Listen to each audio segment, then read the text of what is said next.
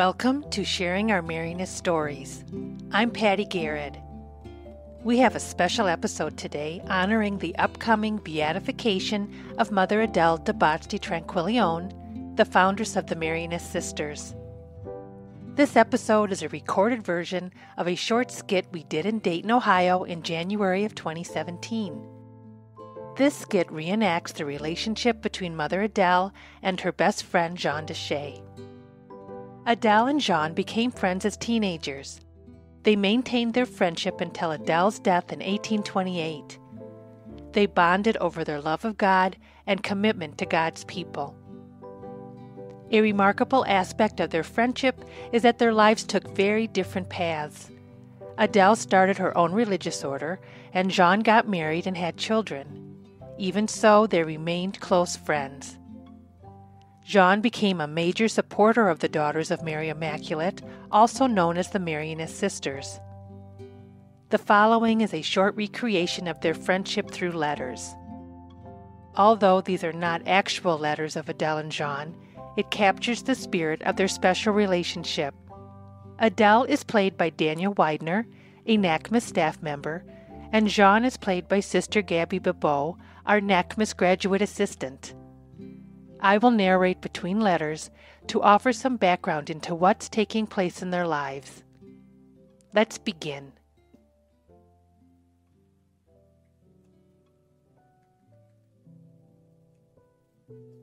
February 1803, the beginning. Jeanne and Adèle are teenagers. Dear Jeanne, how much more proof of a loving God do we need than the fact that we have met at our long-awaited confirmations? It seems fitting that I will only ever know you as your confirmation name, Jeanne, and not as your birth name, Marie-Thérèse. Papa told me that he and your father have agreed that you should come visit me, so we will have time to talk and pray. May I share with you what I have written to your dear sister Agathe? God is the only principle of Christian friendship and the only lasting bond. If we love one another in God, for God, and in view of God, we will certainly love one another forever. I trust this will be the beginning of a wonderful friendship. Adèle. Shortly after their promised visit. Dear Adèle, I hope this visit will be the first of many. Please come and visit me at my house too. It seems we each have two homes, and you have two sisters. It was so lovely to meet your family and everyone else who lives with you at the chateau. I especially enjoyed meeting your tutor and spiritual director, Monsieur Ducournau. Let's support each other in being faithful to living the rule of life that he has written for us. I believe we can help each other become closer to Jesus and live lives of faith and hope. Your friend, Jeanne.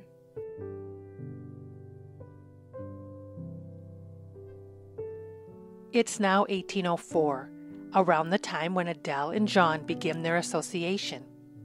This association consists of young women who pray for each other and encourage each other's growth in faith.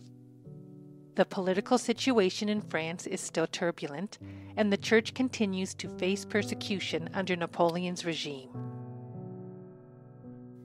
Dear Jeanne, can you believe that our friendship is blossoming to include so many other faithful friends? With the addition of your beautiful sisters and our continued recruitment, we now have a little association that can support, love, and pray for each other. It is so important, my dear friend, for us to pray for each other, that we may have peaceful deaths despite these dangerous and dreadful times. We all know that one day our lives will be over, and together we can prepare ourselves to enter heaven. Your sister, Adèle.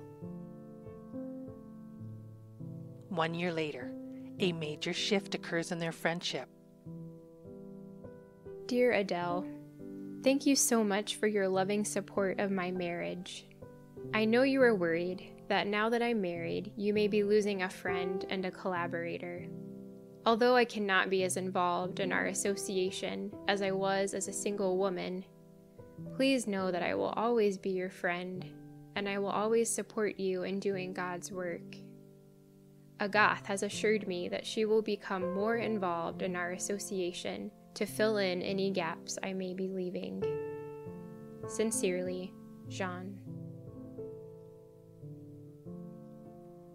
9 months later. Dear Jeanne, my prayers have been answered.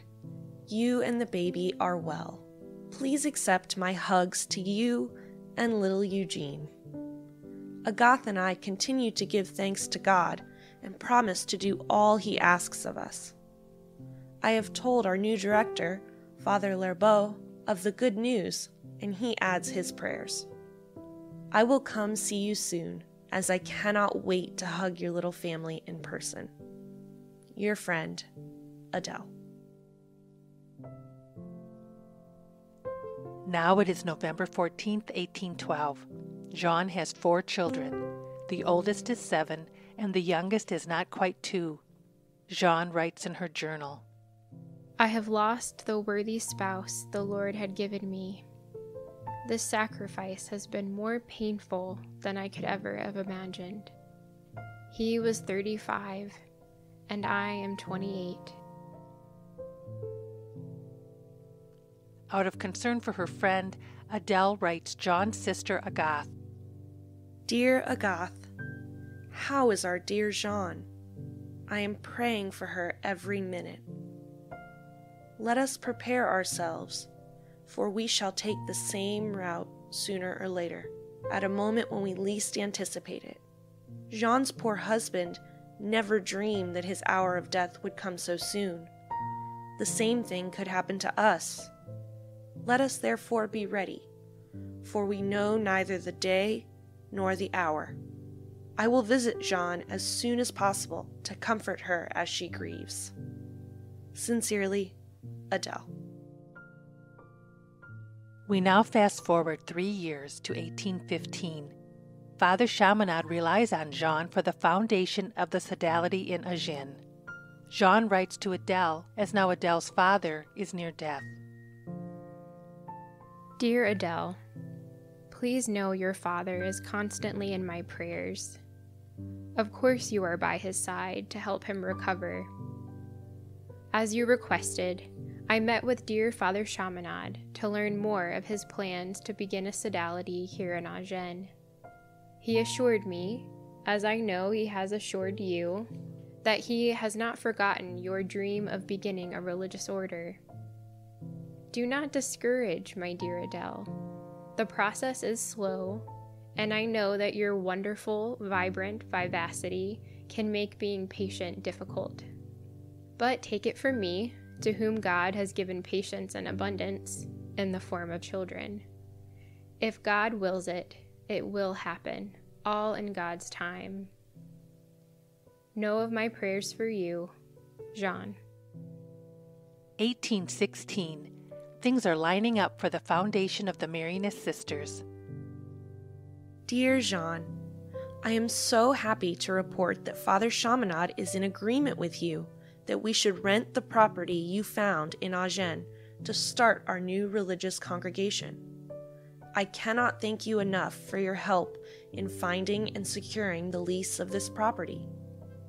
I cried tears of joy when I read Father Chaminade's recent letter in which he wrote, "You will be daughters of Mary and will appear so to the public." Our work continues, dear friend. Who would have thought so many years ago on the occasion of our confirmations that God would lead us to where we are now? I am always encouraged by your sisterly guidance and by your prayers. May God bless you. Adèle. As the daughters of Mary grow, Jeanne is the only lay person allowed in the convent. In 1822, Father Chaminade seeks counsel from Jeanne about purchasing another property for the sisters. Dear Adèle, I continue to pray for your improved health. It saddens me to hear you are not feeling well and that so many of your dear sisters are perishing. Do not discourage. The Lord knows what these times of trials will do for you and your daughters, what strength and faith each of you will gain. Perhaps this will lift your spirits. At Father Chaminad's request, I have gone to Condom to see about purchasing the lovely Pietà shrine that Napoleon had burned down. And it looks like we can begin acquiring this property. God is so good. He carefully watches over your little foundation. Talk to you soon. Jeanne. 2 years later, despite death and disease, they begin to expand outside of Agen. However, nothing could have prepared the sisters for the death of their foundress. On January 10th, 1828, Adèle was united with Jesus and Mary, whom she loved so dearly. Jeanne was at her bedside during her final hours. Jeanne writes to Adèle's mother, Dear Mama de Batz, I was blessed to be with our dear Adèle at the moment she died. Please know her small fears of death were eased through faith and prayer. She received all the prayers for the dying from Father Morin and Father Serre. She took so much comfort from their presence. All of her sisters tried to be with her as they were able. She assured Mother Saint Vincent of her readiness to meet God by saying, God has given me so many graces. Help me to thank Him. Her final words were, Hosanna to the Son of David. Oh, how we will miss her.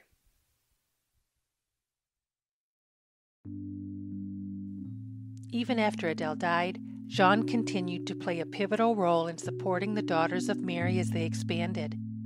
Jeanne died in 1865. We can only assume that on that day she was reunited with her dear friend in heaven.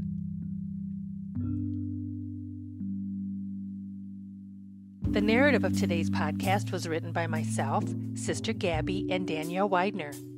To read more about Adèle and Jeanne's friendship, go to the podcast page on our website, nacmis.org.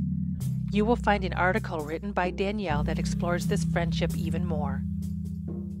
Adèle will be beatified on June 10th of this year. Check out website beatadele.com, beatadele.com, to keep updated on any beatification news. Thank you for listening.